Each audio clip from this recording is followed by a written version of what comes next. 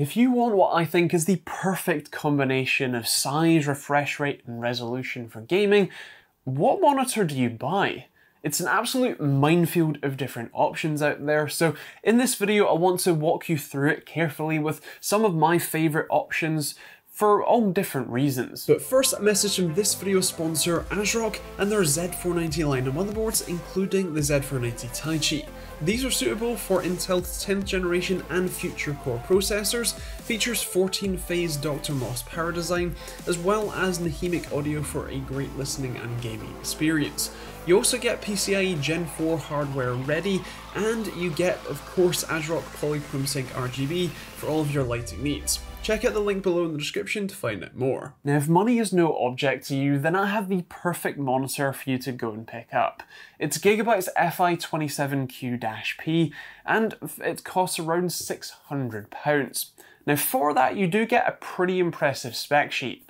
1440p, 27-inch, 165Hz, IPS, and G-Sync compatible. And if you think that's a lot of features to all cram into one monitor, it gets better because it has pretty much everything else you would hope to have in a top-of-the-line monitor, from USB hubs to Windows software that can control every monitor setting, to backlight strobing, and a whole lot more.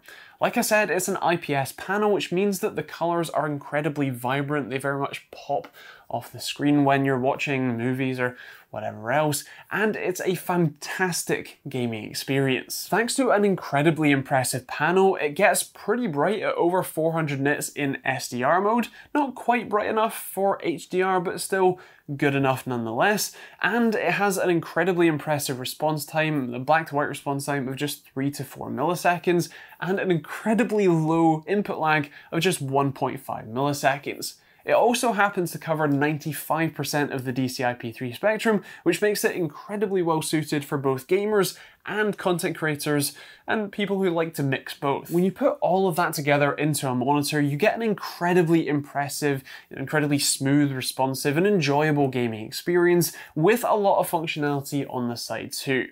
It's a truly top-tier monitor, and if, like I said, money is no object, it's a very good option you should definitely check out. Now, of course, not everybody has cash to spare, and if you're looking for a more reasonably priced option, then the one that's sitting next to me is hands down the best option you can buy. It's Acer's VG271 UP or US, and it is phenomenal. It actually features an IPS panel as well, still 27 inches, still 144 or 165 Hz, depending on which model you buy, and still FreeSync and therefore G-Sync compatible too.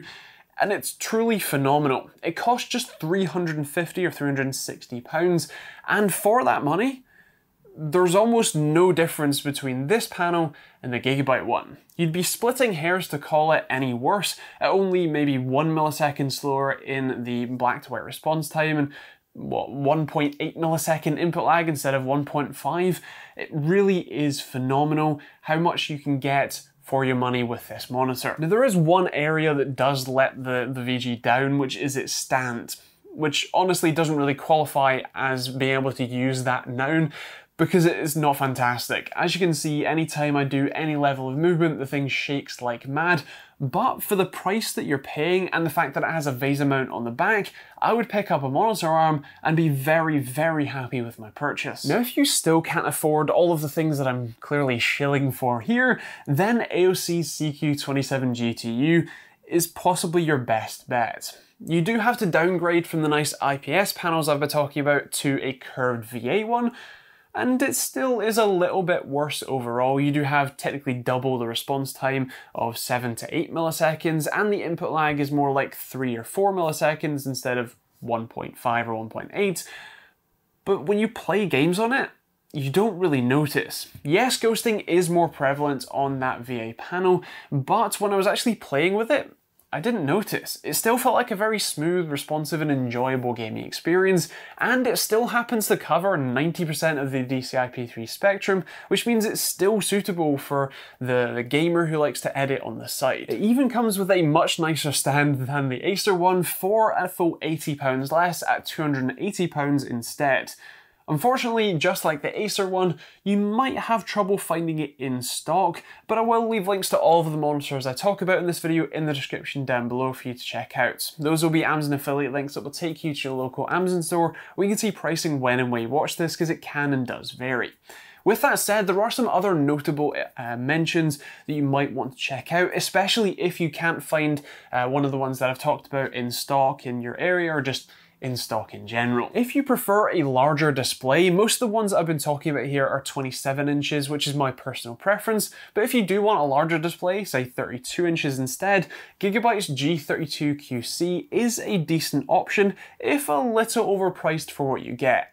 The panel is a VA panel, but is remarkably impressive and just a very good option, if a little more expensive, and the stand isn't quite as good as I would like. And if you can't find the FI27Q-P in stock, Viewsonic do make an alternative that you might want to check out instead. It's the XG270QG, and for all intents and purposes, it's the same as the Gigabyte one, but at least here in the UK, it's around 120 or so pounds more expensive for essentially the same monitor.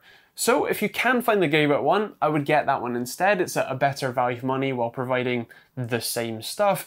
But if you can't find it, the Viewsonic one isn't a bad option too. And there are also a whole load of other, especially VA monitors like the MIG272CQR that you might want to check out. But with this Acer one being the price that it's at, I'm not sure that I could justify, recommend, or even buying anything else. This is truly a standout monitor and is something that I cannot not recommend, so definitely go check that out, unless it's not in stock.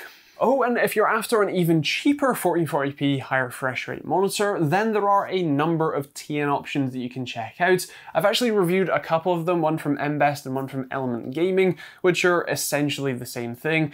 Right now, it seems like most of them aren't in stock or being sold, so you might have to have a hunt around on places like eBay instead, but they can be a very, very good value for money at more like £200 to £240 instead. Now with that said, those are my thoughts, and I would love to hear yours in the comments down below. If I've missed any monitors that you think should have been included, feel free to let me know in those comments down below, and I will do my best to get hold of it and see how well it holds up.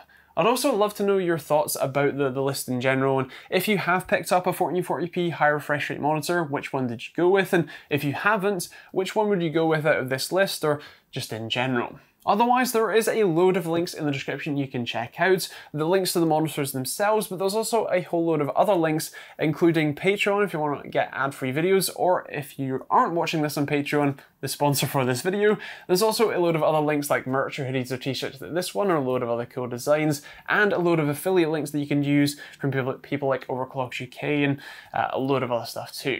I'm going to leave some other reviews for the monitors I've talked about in this video on the end card, so feel free to check those out. And as always, before you actually go and buy any of the monitors, make sure you check out multiple reviews to see how well it holds up in other people's tests, and not just one idiot's.